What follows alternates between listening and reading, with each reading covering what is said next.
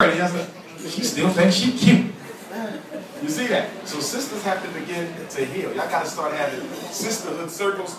And too many sisters are involved in domestically abusive situations. And a lot of it has to do with the fact that they don't have another sister shoulder to cry on. A lot of women are crying out for sisterhood. Teenage girls crying out for sisterhood. But if I'm a teenage girl, who do I go to? A lot of the older sisters don't want to deal with the younger sisters. Brothers, we'll deal with a younger brother. We don't have a problem. Come on, shorty, you riding out with me today. Okay? But with sisters, oh no, she thinks she cute.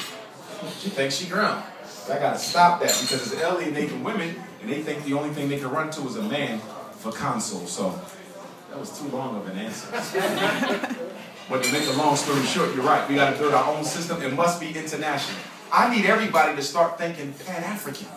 Get out of this local stuff. What I've seen since I've been here is the same thing I see in America. It's the same. When I go to Jamaica, the same. Nigeria, Ethiopia, wherever I go, it's the same thing. So we have to bring our minds together to formulate solutions that benefit all African people. Europeans do it. What do you think the United Nations is? They meet regularly. The G7, they meet regularly. The Trilateral Commission, they meet regularly. The European Union, that is pan-Europeanism. The North American Union, the Asian Union, the Arab Union. Everybody got a union but us in the diaspora.